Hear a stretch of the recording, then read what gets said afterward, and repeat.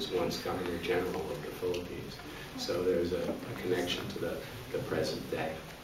As Kurt said, what we want to do this evening, I and my colleagues, is talk to you about how we view certain things, and the off-the-record rules also allow us to be as candid as possible, but it also means that we have to be careful about it.